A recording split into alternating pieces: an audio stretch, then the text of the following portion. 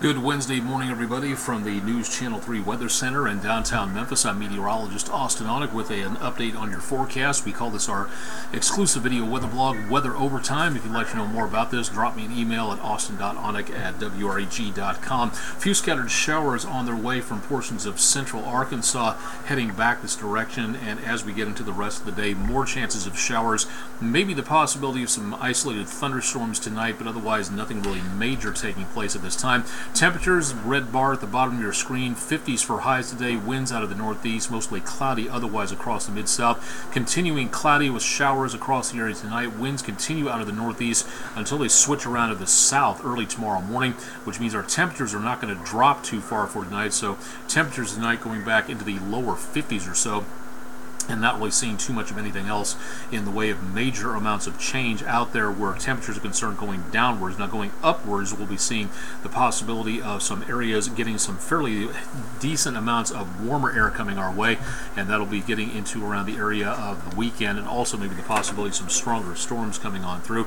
Temperatures back into the upper 40s to around the lower 50s across much of the area throughout the rest of the day today, and as we go into the rest of the forecast, numbers heading about pretty close to normal for this time of the year, back in the lower to mid 50s. Mostly cloudy skies and scattered showers out there, unfortunately, right on in through dismissal time for the kids for later on this afternoon.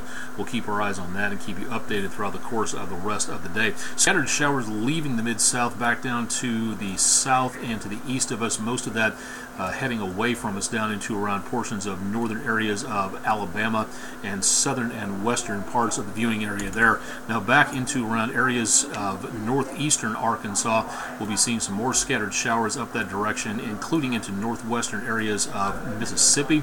Throughout the rest of the day, we're just not seeing that much in the way of heavier amounts of rainfall coming on through. More chances of this throughout, again, the rest of the day as that moisture makes its way into the mid-south. Again, thunderstorms, not seeing anything out there for this morning, but that could be changing into later on this afternoon and into this evening. Delays for this morning, cloudy skies across the mid-south, but so far as the time we record this, nothing showing up in the way of delays at Memphis International Airport. Likewise, seeing little, if any, problems across the continental United States. Houston International, some delays due to weather thanks to heavy rainfall and a bit of fog, but not showing up any other delays across much of the rest of the United States. National Mall in D.C. from the National Park System's webcam, looking at a few clouds and some sunshine making its way on through.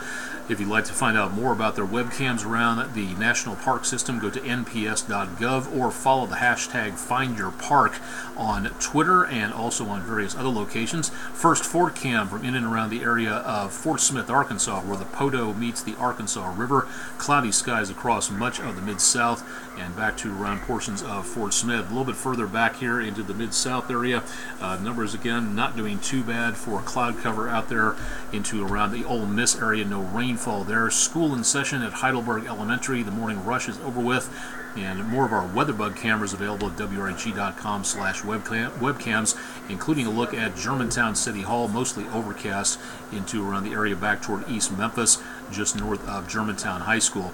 Precipitation yesterday, nearly 3/4 of an inch, and managing an inch over for the month and for the year, so definitely good news there.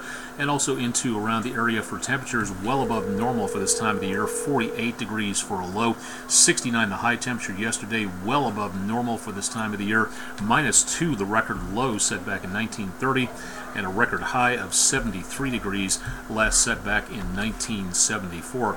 Rest of the day today, showers back to our south and west, making their way a little bit closer to us. It's moving into very dry air back several thousand feet up, so it's going to take a while for the moisture to really make its way into the area and stick around. So by around dismissal time for the kids, News Channel 3 at 10, dinner time tonight in that area, we'll be seeing increasing chances of showers, possibly some more thunderstorms, widespread areas of showers and thunderstorms through the day tomorrow. Some of those might be on borderline strong side out there. We'll watch that very carefully, and then the rainfall chances dwindle and move out of the picture, giving us a little bit quieter conditions into Friday.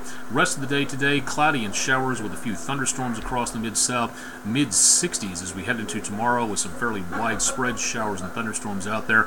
Morning showers and thunders possible around the area on Friday, and temperatures about 20 degrees above normal with those southerly winds. The weekend, we might see the possibility of some stronger thunderstorms out there, with numbers back into the lower 60s or so, lower 50s, closer to normal, with rain expected by next Monday, clearing out a bit by next Tuesday as temperatures rebound into the lower 60s, and also seeing some much closer to normal temperatures as we get into next Thursday and Friday. But once again, for this weekend, Saturday night into Sunday morning, looking at the possibility of some stronger weather in the Mid-South. Taking a look at weather where the troops are. If you have any friends, loved ones, or relatives serving in the military, just past sunset around portions of Iraq, and mainly back in the mid to upper 50s to lower 60s, with clear skies north and west of Baghdad. More clouds down toward Najaf and Basra for today. Back into the Persian Gulf, 60s and 70s from areas around Kuwait, Doha, and Bahrain. Fairly sunny skies into that area of the Persian Gulf, that part of the world.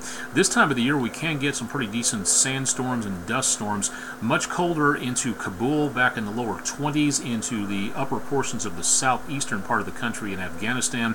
30s and 40s elsewhere across much of the rest of the country. No snow or rain. And the demilitarized zone southward for the Korean Peninsula, 20s and 30s, with cloudy skies around Chuncheon into the DMZ, and also around Busan in the southeastern corner of the country. Clear in Seoul, Kunsan, and Daegu, with 20s and 30s there. Got any pictures, anything you'd like to send along for anything involving weather, send it to Aonic_WREG3. Also on Facebook, Instagram, and many other social media networks. Also tune in for my forecast coming up this weekend on Country 92.5 and Oldies 102.3. Also on the air with Bob and Josh on Talkback Live Sports Chat throughout the week on Monday through Friday from 6 to 9 a.m. And don't forget to download your weather app, whatever platform you've got, on the App Store. Search WREG Weather for more on that. Rest of the forecast looks pretty good, and we go into next week still looking at some very mild conditions out across much of the Mid-South.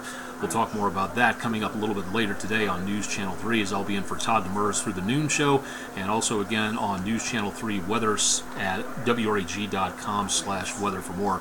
I'm meteorologist Austen Onek from downtown Memphis. Thanks for joining me for the latest edition of News Channel 3's exclusive video weather blog, Weather Overtime.